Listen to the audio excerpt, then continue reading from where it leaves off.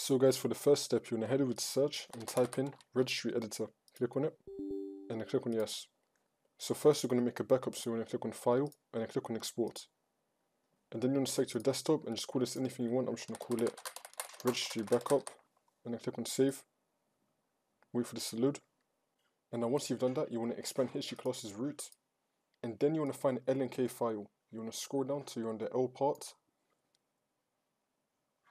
Keep scrolling down until you find LNK file. You want to click on this once, and then this will come up.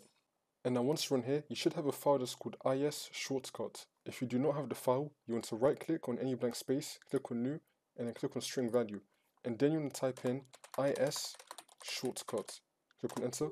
Make sure to use the exact same capitals and lowercase as I did to type in IS shortcut.